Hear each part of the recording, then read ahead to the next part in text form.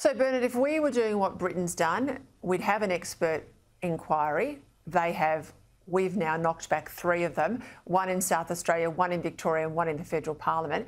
If we were doing what Britain is doing and the reasons why they're shutting down this affirmation model at Tavistock, we'd actually be shutting down the unit at the Royal Children's Hospital in Melbourne, who also believes in this affirmation model. I mean, am I, drawing a wrong parallel there? Is that a fair comment? Well, Peter, the medicine that's being given, the puberty blockers, is exactly the same. The weak evidence base is shared internationally. It's exactly the same.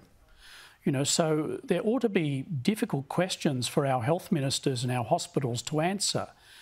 If these drugs are no longer safe to be given to young people in England, why are they safe to be given to young people in Australia? Why can't we have an inquiry? I mean, we've got medicos, we've got psychiatrists and others are coming out, Bernard, who are saying, if you're so sure you're right, let's have a proper inquiry and defend that position.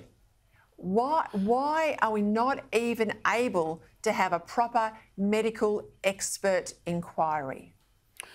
I think one reason, Peter, is that things are polarised. These medical interventions are presented as progressive, and so any scepticism or wish to inquire into their safety is misrepresented as being right-wing and hateful.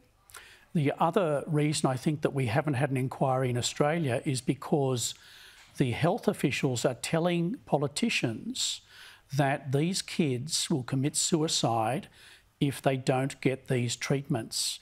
Now, that is a false claim. It's a very widely used claim by gender clinics. Just recently, we've had the most comprehensive and rigorous study of gender dysphoria, transition and suicide, and it found that medical transition, which begins with puberty blockers, did not reduce suicide.